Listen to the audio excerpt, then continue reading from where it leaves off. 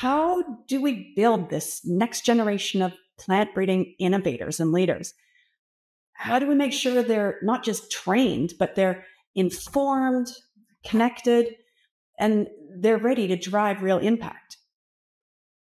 I don't have the answers. That's the truth.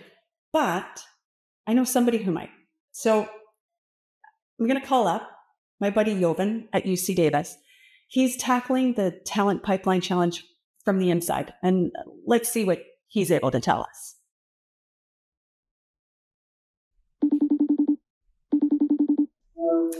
Jovan, my friend, thank you for taking my call. You're welcome, Adeline, always. Hey, so I'm heading to the World Seed Congress in Istanbul, and it's got me thinking about leadership right across the whole global seed sector, but especially in plant breeding. I know that you've worked with plant breeders from right across the world. Tell me first about what do we need in terms of skills from plant breeders today? That's a great question. I think it is obvious that the plant breeder today has a completely different way of doing things. You know, like 20, 30 years ago, it was a one-person show. And now we have so many supporting, roles and technologies and, cell biology, molecular biology, analytics, AI, all of these things.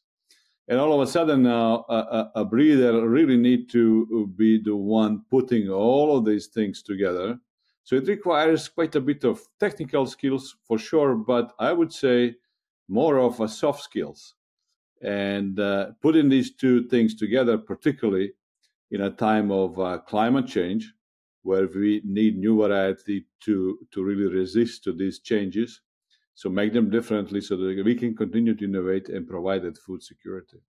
So we both know there's a lot of retirements happening across plant breeding, but is it a really big deal? So is this something that's keeping you up at night, or is it a bit overblown? No, I mean, that's a great question. What keeps me up at night is the growing talent gap. It is actually the reason why UC Davis launched the Plant Breeding Academy back in 2005 after a Delphi study that showed fewer breeders were coming out of universities. And now, as you said, we are seeing more and more retirements, and the replacements are not at the level. So breeding isn't just about the technology. It's really a long-term hands-on experience and wisdom. And if we don't pass that wisdom, we risk falling behind when the world needs us the most, right? The world needs a food security, climate resilience, and that's it.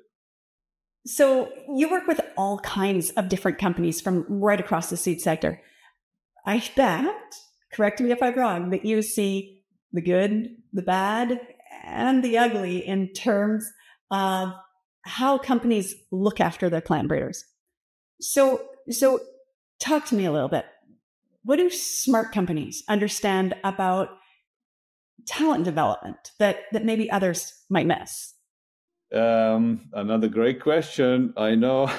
But, those companies, they see breeders as strategic assets, okay, not just technical stuff. And they treat them well. And they also invest in them. And they give them space around the table that they sit on. They don't see talent just like an HR issue, like hire an HR talent recruiter and you're done. No, they understand this is a key part of their business strategy. It's a core business delivery, basically, because without the right people, there will be no real innovation coming up in the companies. So for anyone who doesn't know, the UC Davis Plant Breeding Academy that you're obviously involved in, Jovan, has become a training ground for global plant breeders, really from right around the world. You're operating now in 3 regions, and you've got students and professionals coming in from more than 60 countries. So talk to me a little bit about what kind of students come through your door and why. The academy is really designed with the seed industry in mind, to help companies train the future breeders from within, because now we don't have enough of the students coming off university. that's the opportunity, because we do have a talent within the industry. We get assistants, associates, early career scientists, people who show potential and they want to grow. We also have experienced breeders. They want to really sharpen their skills and stay current. There are also recent grads that have a nice academic background, but they lack a real world plant breeding experience and a commercial mindset, very important. But it doesn't stop here. We also see research leaders who want to understand breeding more so they can support breeding better.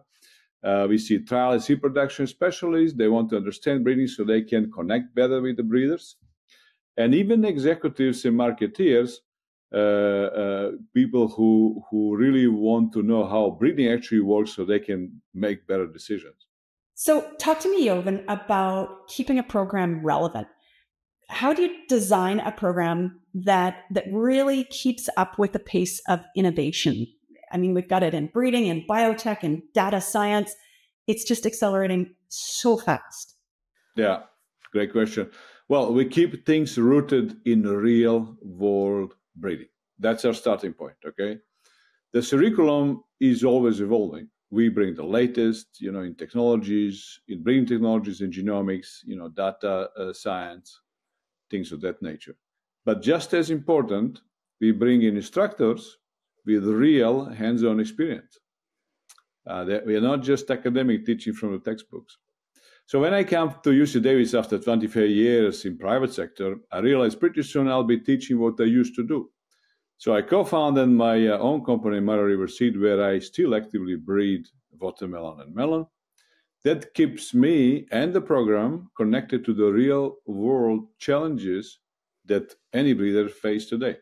So also at the same time, we teach what really doesn't change: Mendelian genetics, solid experimental design, good breeding practices, taking an idea all the way to an improved variety in a grower's field. And one more thing, breeding is much more complex than it used to be, as I said in the beginning.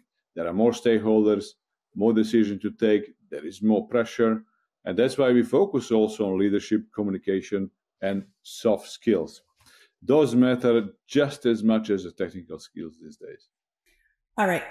So sum it up for me, Jovan. As I said, I'm heading to the World Seed Congress this year. If you had one single message for seed companies that are going to be there with me, what would it be? What should they be thinking about when it comes to talent and training and really the future of innovation? Well, my message is simple. Dear seed industry friends, don't treat talent as a side project. It should be the project, okay? If you want real innovation, you want resilience, and you want to drive your seed business and grow your seed business, you need to invest in people just like you invest in new technologies, okay? Breeding breakthrough and innovation don't happen without great minds behind them. It's how, as you mentioned in the beginning, it's how we build the future of this industry, one breeder at a time. Jovan, as always, it's a pleasure to chat with you. Thanks for making the time. And thanks for making this call, Madeline.